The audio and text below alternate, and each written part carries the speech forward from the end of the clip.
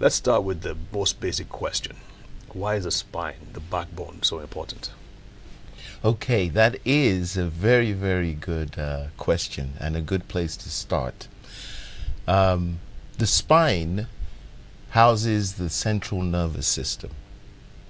The spine, including the skull, houses the central nervous system. The central nervous system, of course, is the brain. The brain and the spinal cord. And the spinal cord.